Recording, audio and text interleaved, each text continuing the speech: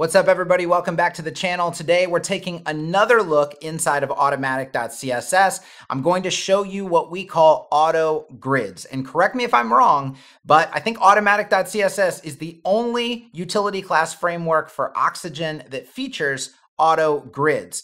Now, in the tutorial, I'm going to show you how to create a grid with utility classes the standard way, which you can do inside of Automatic. So you have complete control over all of the breakpoints, column spans, all of that. And then I'm going to show you the auto grids, because this is really the juxtaposition between creating a manual grid and creating auto grids is going to show you just how awesome auto grids are and how efficient they are and how they speed up your workflow when they are appropriate, which is another thing we're going to cover. When to use an auto grid, when to use a traditional grid. All right, so let's go ahead and dive in. We don't need to have any more banter.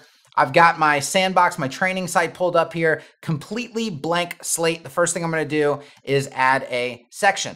I'm going to add a color to that section. We're going to do BG, and all of these classes that I'm using are Automatic.css utility classes. So I'm going to do BG base ultra light. And that's going to be a base color, a light version of the base color that you get to choose. You program that into the system. All right, and then we're going to add a div. This is how you start by building a manual grid. You just add a div to contain your grid. So traditional grid building with utility classes looks like this. If I want a 3-column grid in Automatic CSS, it's grid _3. That gives my wrapper the 3-column grid structure, so that when I add a div inside of here, you can see it only goes 1/3 of the way across. Now I'm going to style this real quick, and then we're going to duplicate it so that you can actually see the cells really well. So I'm going to style it with BG primary, and I'm going to throw a heading in there. I'm going to make that an H2.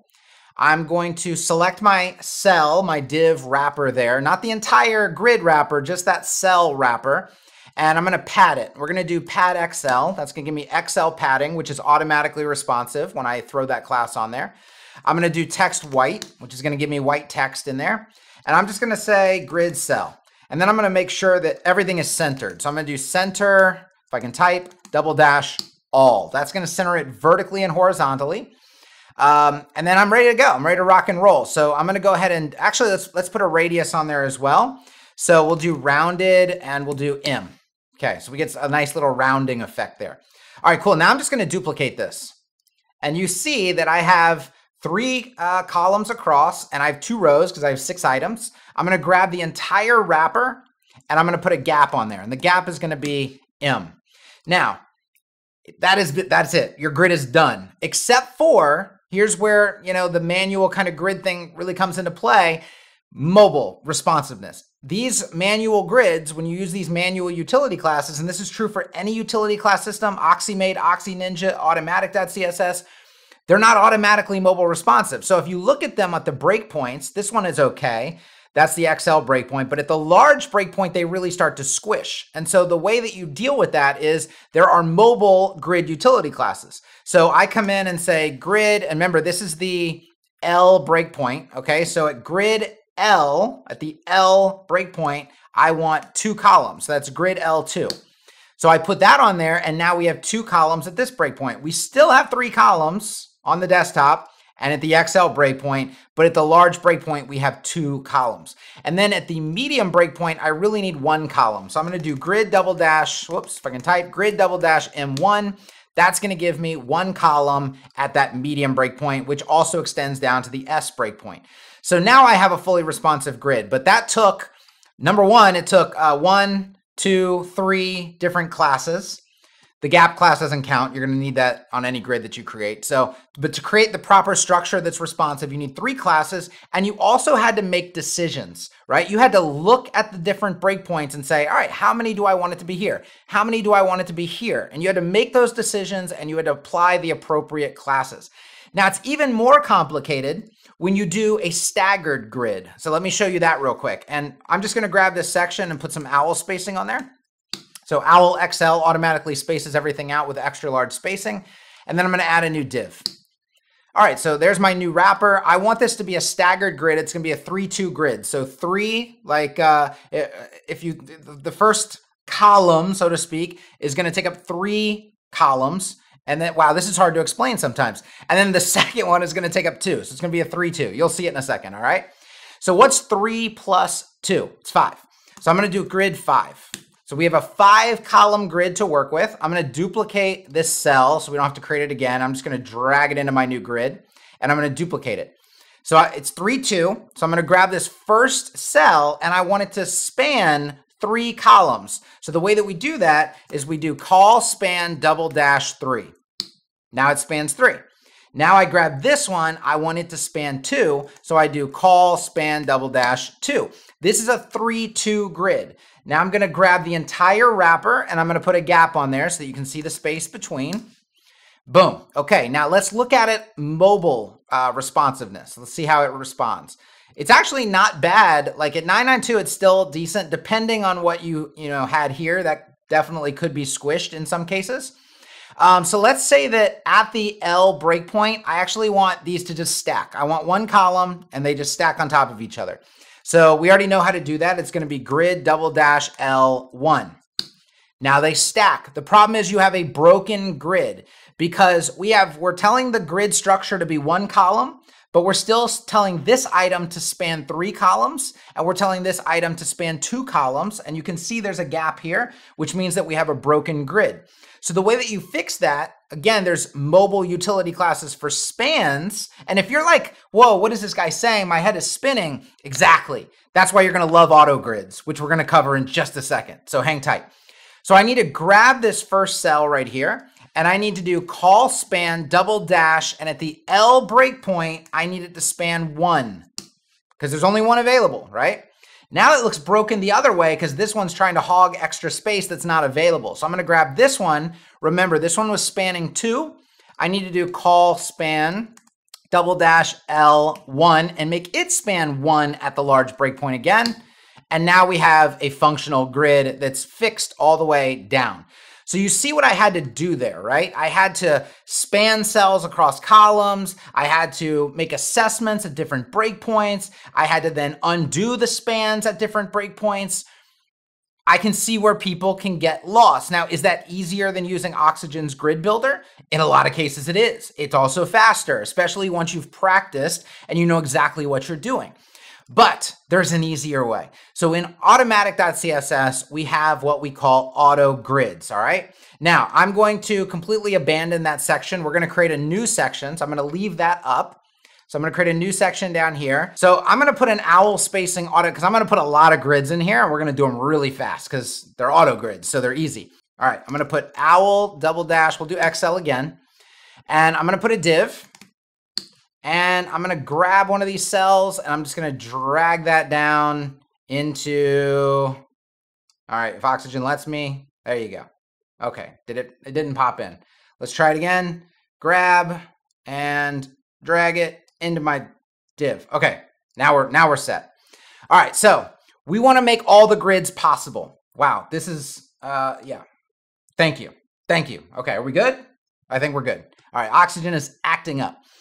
You know when they say they're trying to fix the lagginess inside of the builder? I'm hoping that gets done very soon.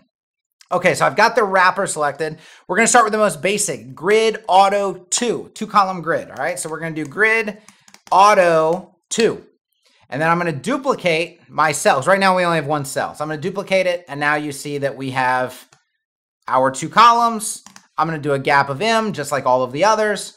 And we're just going to rock and roll. Then we'll take a look at mobile responsiveness. So I'm going to duplicate this grid.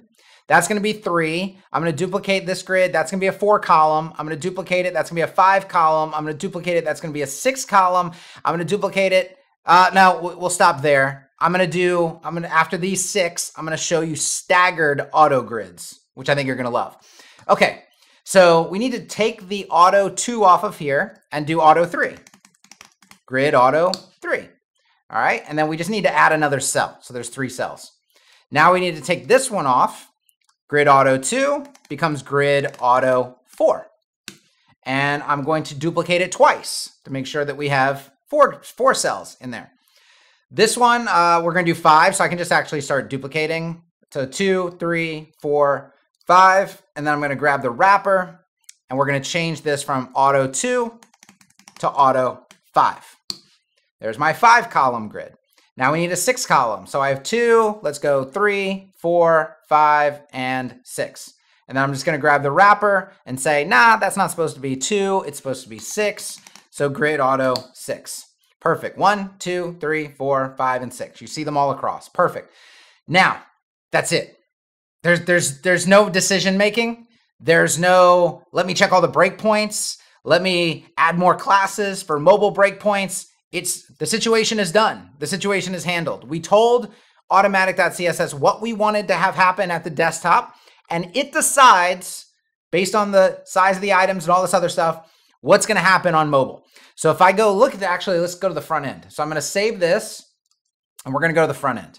So there's our standard grids up there. Here's our auto grids, and I'm just going to start breaking this down, and we're going to see what happens, okay? So we've already seen some breakage going on. We went from 3 here across to a 2-column grid there. So now I have 2, and they're stacking the others on top. This is still at 2 columns. This is broken down from 4 to 3. This is broken down from 5 to 4. This one's broken down from 6 to 4. And we'll just keep going. And you see that it just keeps handling itself all the way down. This one and this one still have small items. Why is that? Because if you have a 6-column grid, you're putting small items in the grid to start with, right? Now, if you had a bigger screen, like your viewport max was set bigger, those items would be allowed to be bigger. And maybe it would even fit 3 of them across. But by and large, like if you're using a 6-column or a 5-column grid, you're going to have small items anyway. So it's not like you're putting stuff in here that's going to squish anytime soon. Whereas up here, it's, stands to reason that if it's a 2-column grid or a 3-column grid, those items are fairly large. All right. So you can see here that it does handle this all automatically. If we do staggered grids, it does the same thing. So I'm going to grab, well, let's just put a new div. So we're going to add a div. Okay. So we'll do grid 1, 2. And then I do need a cell. I need to steal a cell. So I'm going to duplicate that. I'm just going to drag it down in here right there. Oh, I missed. Let's try it again. It's a fun game that we get to play inside of Oxygen. Okay, there we go. And then I'm going to duplicate it, and then I'm going to put a gap on there. Okay, same gap that we had on all of our others. So that is a 1, 2 grid. I can also do a 1, 3 grid. So I'm going to come down here, and we're going to change that to grid _1, 3. There we go. And so you can see it's slightly different. This one is much smaller, the initial grid. So that's 1, 2, and 1, 3. Now we can go into the 2s. So I'm going to go 2, 1, grid 2, 1. And then I'm going to duplicate that. And we need a grid 2, 3 now. So I'm going to delete that class, grid 2, 3. Perfect. I'm going to duplicate that. We can go into our 3s now. So we have grid 3, 1. And I'm going to duplicate that. We have a grid 3, 2. And that's going to be the last one. _3, 2. It's getting laggy on my keyboard too. All right, so I'm going to go ahead and hit save. Let me stretch this back across. All right, so those are also auto grids. So I'm going to go back to the front end. We can see that we've got our staggered grids going on. And again, I haven't had to make any decisions at breakpoints. I haven't had to use any mobile utility classes. As we scale this down, you're going to see that it just adapts them. It turns them into standard grids, and then it stacks them where appropriate. Okay, so everything looks fantastic. Now, let's talk about use case. When should you use these auto grids versus when are you going to use these manual grids? If you're throwing in items where you don't really care how it breaks down to mobile, right? There's no specification. You don't have a mobile Figma file that you're having to make sure that at every single breakpoint, it's exactly this many of columns and the items are exactly this size. Then you use an auto grid because it's so fast and it's so efficient and there's less room for error. If you need granular control over your grids, you want to get nitpicky with it, you want to have full control over every breakpoint, the spans, all of that stuff, then you want to use the manual grid like I did in the very beginning. So I'm not saying that auto grids like completely replace any other type of grid. I'm just saying that in certain use cases, they're a lot faster, they're a lot more efficient, they're a lot easier to add. You just pop the class on, you put in your items, you move on with your life. Now, if for some reason the auto grid's not behaving the way that you want it to, simple, just take the auto grid class off, convert it to a manual grid using the utility classes like we did in the beginning, and you have full control over the grid. But in a lot of cases, it's just not necessary. You can just throw an auto grid on, it's gonna get the job done, you can move on with your life. It's a nice feature to have. It's not, in any way, shape, or form saying, you should use automatic grids in Automatic.css because they're a grid killer. They're the replacement, the be all end all for grids. That's not what the pitch is. The pitch is there are certain use cases where you just don't need to worry that much about how the grid breaks down onto mobile. As long as it does, you slap an auto grid on there and move on with your life. So let me know in the comments, hit like, hit thumbs up, drop a comment. Let me know what you guys think about auto grids. Like I said, all the full manual control is inside of Automatic.css, but you have the bonus of having the auto grids at your disposal as well. Hope you guys find it awesome. Again, the plugin is still in development. We're shooting for October for release of Automatic.css. Right now, we're working on just fallbacks and cleaning everything up. We're not adding new things. We're hoping, we're optimistic for October. If not October, most certainly November. It's right around the corner. And there's already a ton of people using Automatic.css. If you want to use it, you want to get your hands on it, it's inside of my inner circle. There's a link below. All right, guys, I'm out. Peace.